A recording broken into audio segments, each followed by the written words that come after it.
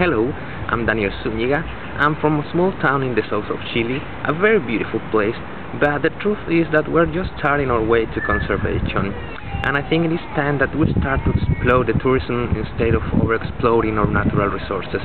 That's why what you are doing in the Iceland is so interesting to me, because you have so much to teach and we have so much to learn about it that the complement is just perfect.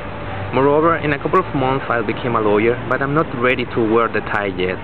So, if in order to learn that kind of stuff from you, I have to live in paradise on Earth for 6 months, I think I can stand it. So I'll see you when you pick me.